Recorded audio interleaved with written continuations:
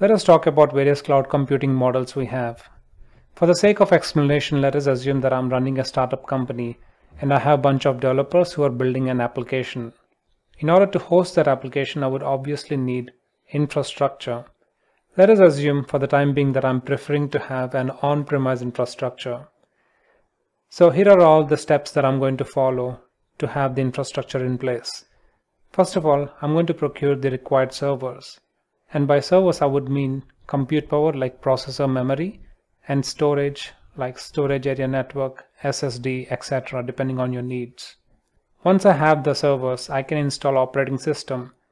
But what I'm going to do rather is I'm going to install a virtualization software. Now why is this needed?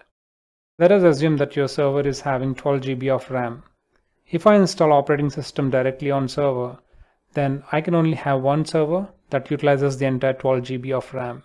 However, if I install virtualization technology, I can actually create multiple virtual servers, but they also split the resources, like you're seeing.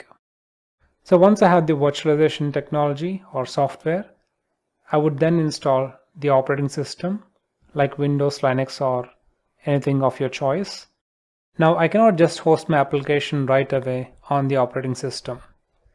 I would need runtime and middleware, and that's where application server, web server, Tomcat, Docker, etc. would come into picture, depending on the application that you're hosting.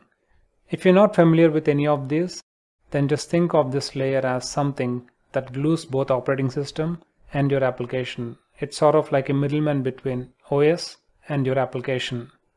Once I have the runtime and middleware, I can then host or deploy my application along with its data. And this is where I'm going to copy or deploy the artifacts, dependencies, packed files, data, etc. For example, if you're hosting a WordPress website, then in addition to copying all the packages, themes, etc., you also need to copy the data that your application uses. But what's the point of having a server with your application hosted when it cannot communicate with the outside world? That's where networking would come into picture. And here we have routers, switches, local area network, virtual private network, internet connectivity, etc. Essentially, you're going to do all the networking so that your server can communicate with the outside world, and outside world can actually send requests to your server. So this is the case with on-premise infrastructure. I can categorize servers or the compute power, networking, virtualization as the infrastructure layer. The operating system, runtime, and middleware, we can categorize them as platform layer. And then finally we have the application, or from the perspective of end user, it's a software layer. If we have third-party company that provides infrastructure, then we can say that they're providing infrastructure as a service, or simply IaaS. And if there is a company who provides both infrastructure as well as platform, then we call it platform as a service or PaaS. And you guessed it, if a company provides everything, including application and data, then they're essentially providing software as a service or SaaS. Now, where does cloud service providers like AWS, Azure, GCP would fit in here? Well, they actually provide a combination of all these services. Next, we're going to take a look at characteristics of each one of these along with examples. That way you'll have a better picture. If I were to layer all the cloud computing models in the form of a pyramid, then as we go up the pyramid, we're going to see increase in ease of use, but decrease in flexibility. That means we'll have lesser control on the infrastructure and the platform, and vice versa. As we go down the pyramid, you're going to see decrease in ease of use, but increase in flexibility. The typical users of each layer would be like so. For SaaS, it's going to be the end user who would use their application typically over a browser. And then we have PaaS, whose typical user would be developers who are not bothered about creation of infrastructure or the platform, but more focused on developing the application and deploying it. And for IaaS, it's going to be network architects who are familiar with creating infrastructure solutions. Now let's take a look at characteristics of each one of these. In SaaS, the end user would just use the application that is managed by the service provider, Typically, they're going to interact with the application over the browser. The end user doesn't have to worry about the underlying infrastructure and how it is managed or maintained. You do not have any kind of control over the application platform or the infrastructure. It is all managed by the service provider. The security of your personal data is at the mercy of the vendor. Gmail and Dropbox are a couple of examples of SaaS. In these two applications, you just use them as an end user, and you have least control on how they are managed.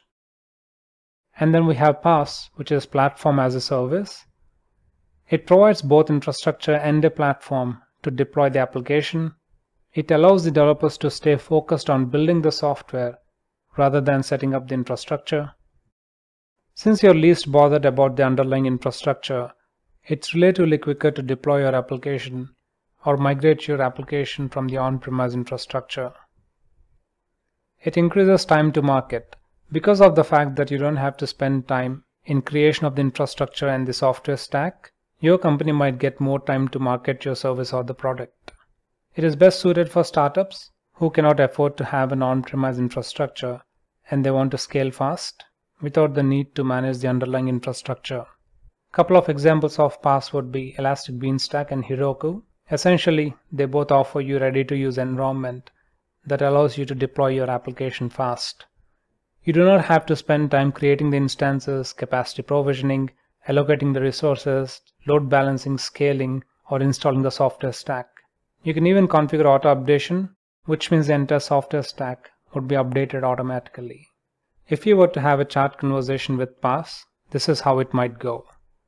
It's going to ask you what application do you want to deploy, and then you're going to reply back saying, I want to deploy PHP application. It would then reply back saying, okay, here is the platform. I'll take care of the resource provisioning and scaling. You just stay focused on your app. Let's now talk about infrastructure as a service, or IaaS. In this case, the infrastructure is managed by the service provider as opposed to on-premise. In other words, it's pretty much similar to having an on-premise infrastructure, except infrastructure is managed by somebody else and they're going to provide you that as a service.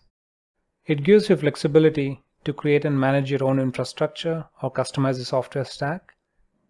There is a need to hire someone to manage the infrastructure. Migration requires expertise and might be a bit time consuming. Amazon EC2 or Elastic Compute Cloud and DigitalOcean are a couple of examples of IaaS model. But essentially with these services you get to create server instances, choose how much memory storage you need, etc. If you were to have chat conversation with IaaS, this is how it might go.